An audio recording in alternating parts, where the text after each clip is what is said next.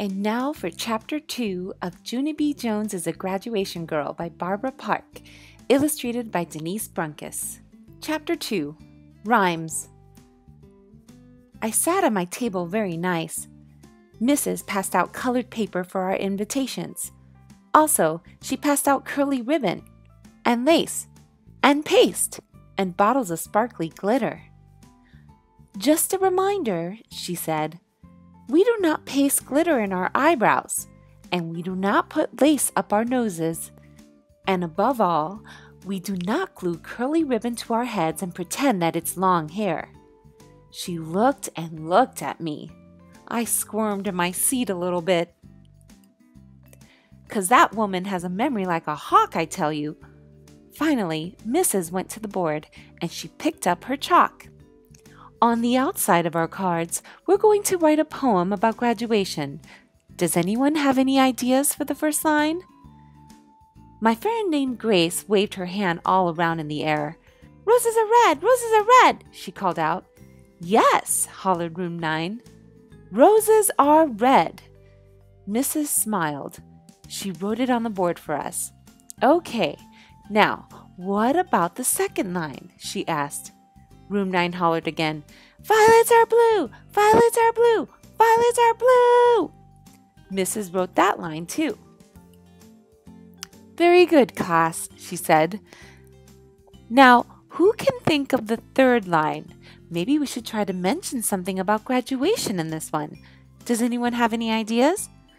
A shy boy named William stood up next to his table. Graduation is here, he said, kind of nervous. Mrs. grinned real big. Excellent job, William, excellent! She printed it on the board. All right, there's just one more line to go, she said. Let's try to make the last word rhyme with the word blue, okay?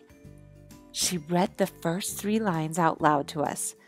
Roses are red, violets are blue, graduation is here.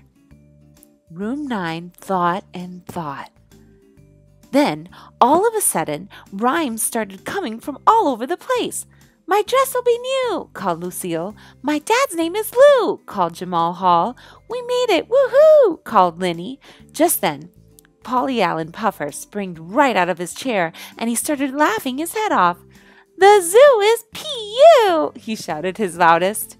And then all of room 9 laughed our heads off, too, 'cause P.U. is the silliest rhyme we ever heard of. Mrs. clapped her mad hands together.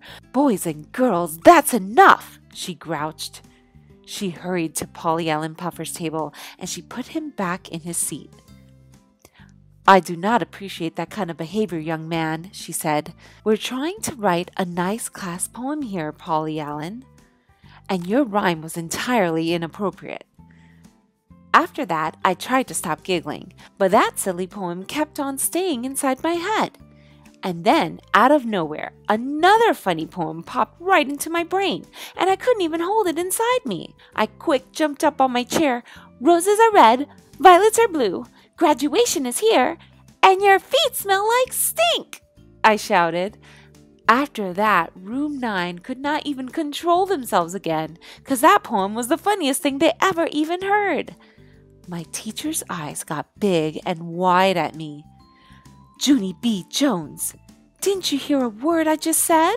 She said, very annoyed. Then Mrs. hurried to my table, and she took me into the hall, and she pointed me straight to the office.